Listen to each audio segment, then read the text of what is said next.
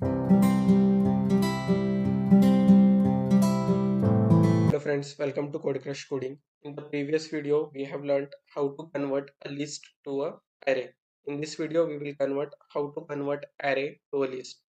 In this case, we have an array called lang. Inside this array, we have the values of string type Java, Python, C, C++. So this is an array, right? Now we want to convert this array to a list. Now let's first declare a list. So how to declare a list? We already know. We need to provide a list of java.util interface, then type of the list. We will provide your string, then the name of the list. Let's say list is the name, and then a class which implements this list. Let's say ArrayList, new ArrayList. So this is our list now. Now what we want to do, we want to add the values of array to our list. Currently our list is empty, right? So what we can do, we can iterate through this array, and one by one we will store that values inside this list with the help of add method. Let's see that how we can do this.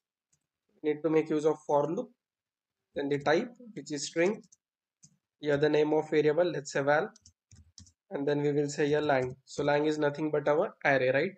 So what this particular for loop will do, every iteration it will take one value from the lang as per the index position. The first time the val will have the value Java, so here is the variable called val. First time the val will have the value Java, second time Python, third time C, and last time C++. So every time we will make use of this val variable. So what we will do, we will make use of this list. So we will say a list dot add, and what we need to add, val. So whatever value inside this val variable, we will add that into our list.